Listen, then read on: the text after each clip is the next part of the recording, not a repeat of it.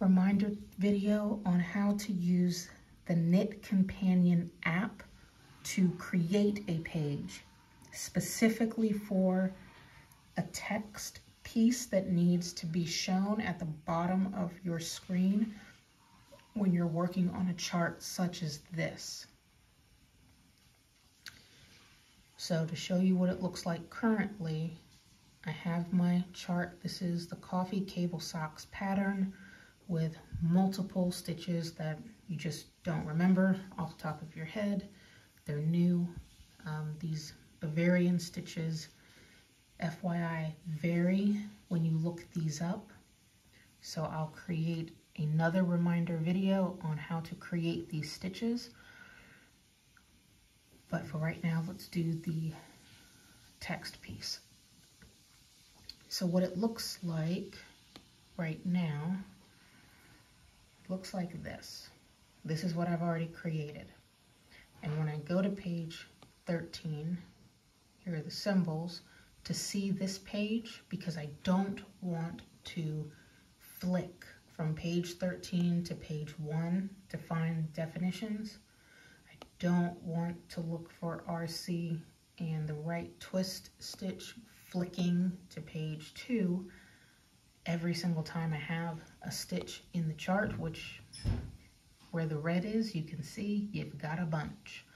So all I want to do is hit this middle page button and make the instructions pull up right here at the bottom of my page. If I get rid of the top row of sheets, I can zoom in and out to where I need to be. I can even zoom in and out right here.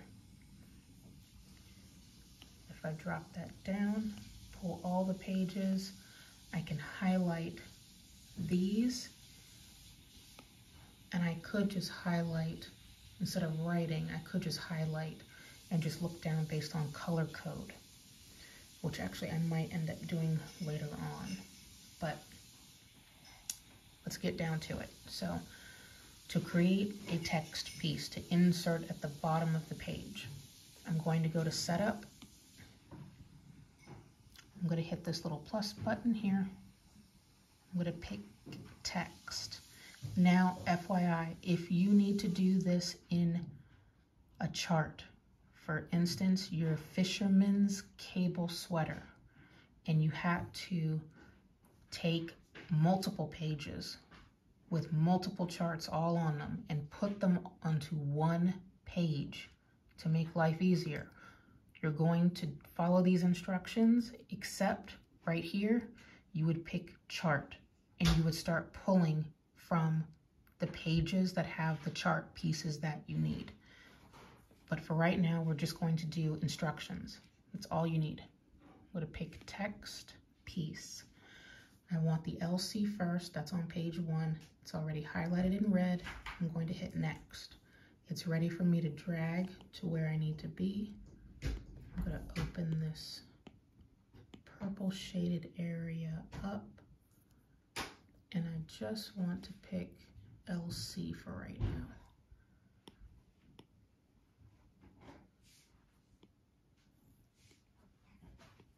Okay. Now, I'm going to go ahead and hit this little mirror button down here. That will start page 18. It will start my new page. Now, I could stop here if I needed to. If this is all I needed to do, I would leave it alone. I would ignore this and I would just go back to knit, and then I can just keep knitting and use the page as I need. But I need to add additional instructions. So because this is already popping up for me, if it wasn't, I would still hit this little button. Since it's already up, I just want to hit add piece. And I want to go to RC, which is on page 2. It's ready for me to drag and drop. I'm going to pull this in.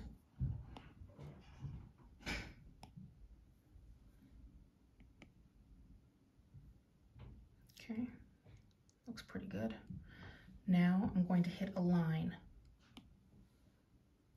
And there it is. Now remember, the LC that you started with, you can't move it. That starting piece is in here. So you want to add to it, which will be what's highlighted in yellow. I can move this anywhere I want, but only in this white bar, not in the gray. So I'm going to leave it right underneath, and I'm going to hit save. And there it is. Again, I can stop, go back to knit, and just continue. And I don't have to do anything else. Knit is where everything is locked. You don't have to do anything, you just knit your pattern. You can draw on things if you need to, write notes. Edit is where you can add highlighters, stitch counters, etc. And setup is what I'm playing with right now. So I need to add to this again for the left twist stitch. I'm going to hit the little mirror button. Come on. Add piece. It's on page 1, already highlighted. I'm going to hit next. I'm going to drag you down here. Come on.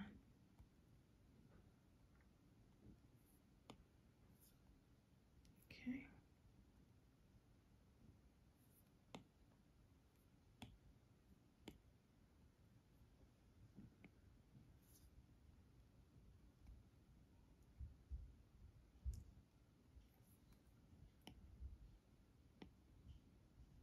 Just want to get exactly what you need inside that little bar. Now I'm going to hit a line again. It's exactly where I want it. Again, I can move it all around, but it's right where I want it. So I'm going to hit save, and it's in there. I'm going to do one more because I need the right leaning twist. This little button, I call it the mirror button. Tap it, add piece. That would be on page 2 to find what I want. Okay.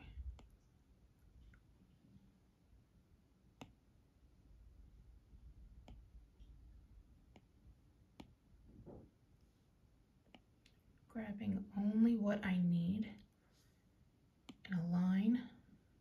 That's right where I want it. I'm going to hit save, and I'm done. I'm going to get rid of that bottom page. That's exactly what I want. So I'm going to go ahead and go to edit just to make sure there's nothing popping up on it. Looks clear. I'm going to drop that again. It's automatically pulling up. This bar I don't need. So I'm going to go to edit. I'm going to come to this little hand slider button. I don't need the blue bar, and you can change this to any color that you want. You can even change the transparency on it, but I don't need it. So I'm going to simply get rid of it. This I can keep. I don't mind keeping that there. And I can change the thickness, but I have it pretty thin just because of the chart. If you change it here, it's going to change it on every other page. There's no way around that. And even if you were on page 13 and you hit edit and came to the hand slider bar and started playing with this, it's going to change it on every page. At least when it comes to this highlighter button for some odd reason, at least for me. So that's fine. I'm going to go to knit. That's fine. It's already in the quick key bar. If for some reason this wonderful app decides to no longer show page 18 at the bottom, it's attaching itself to the key bar, thus quick key, page 17. So let's say I wanted page, well, it's saying page 17. I'm on page 18. I want to hold it. There's page 18.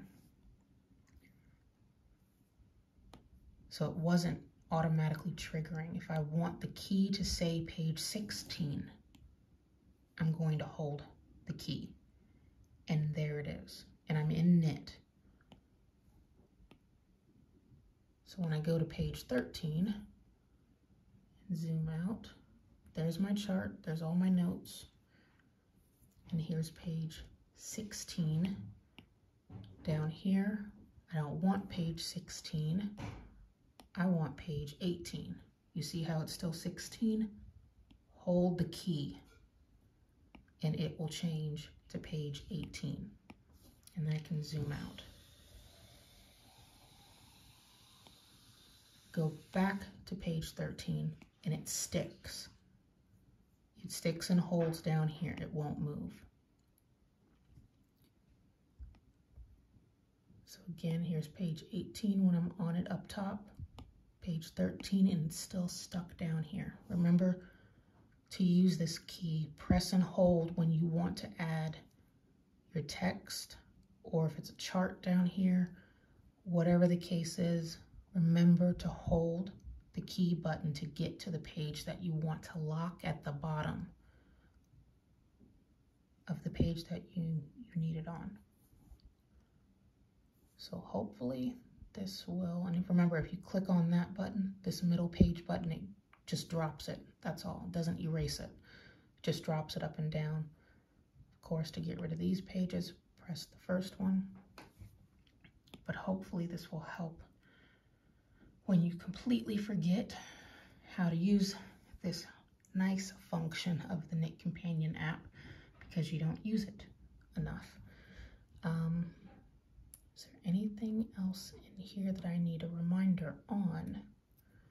If I'm in Edit, I can add comments if I need to by tapping the plus button. I can make a little pop-up that just sits and holds. You'll get a little pop-up comment that you can press and hold, and the instructions, written instructions on your comment that you create will pop up on the screen when you touch the little icon. This little icon will show up. And speak. I'm sorry, the pop-up is for the voice. So let me, oh, sorry. Complete brain amnesia. This is why I needed a reminder video. So I can enter a text here, and when I touch it in Knit, it'll pop up. But I can record my own voice by tapping here, hitting the plus, and then record. And then when I go back to Knit, it will pop up. So if I type hello, okay, and I can add as many as I want, so I don't want to add any more. So I'm just going to do that. I'm going to hit Knit. So when I tap on it, there it is. There's my little pop-up note. I'm going to hit Edit. Go back to comment. This, whoops. Go back to Knit. Give me all my pages. Move that. Okay. Go to Edit. Going back to comment. I don't need this, so I'm just going to hit Trash, and now it's gone. But let's say, let me go back to Knit. Make sure everything's where I want it to be. Let's say I want a note on page 6. Go to Edit. Go to Comment. Hit plus. Hit Pop Up. I'm going to tap it because I want it there for a video, or sorry, a voice recording. Hit plus. And this is just going to be test.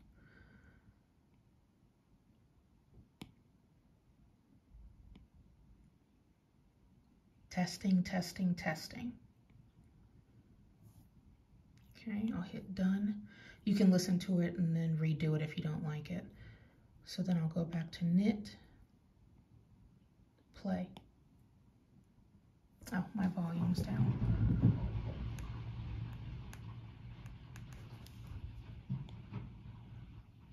Testing, testing, testing. See? Easy enough. Go back to Edit, Comment. I don't need it. that and go back to knit. Every time you're in knit, nothing will change. You're not in edit, you're not in setup. You can write all in this. So if I'm on page 1 and I need to write a note, I can pick any color that I want. Spectrum, I can slide and change the colors as needed, and I can just write anything I want. And I can erase everything.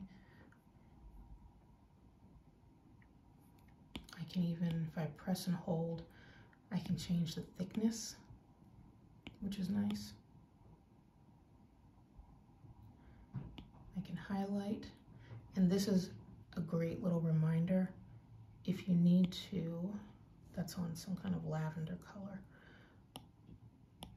If I need to get rid of something that's in the pattern that's driving me up a wall, let's say it's an error in the pattern that you find, you can erase the error by highlighting white over it, and then you write whatever you need to on top.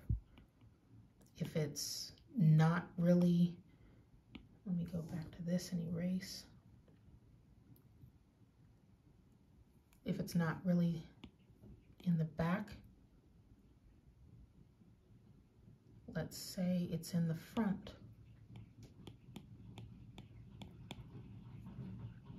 Turn that off. It's in there permanently. And when I close out of it, it'll still be there.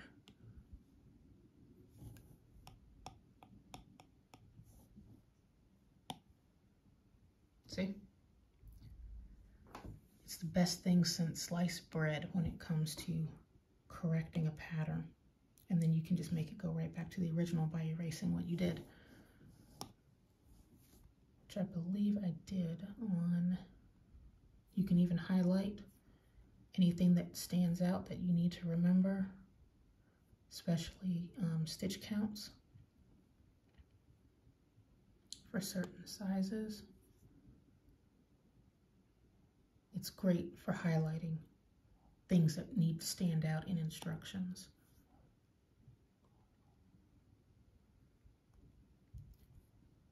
Actually, one of these I do need to fix.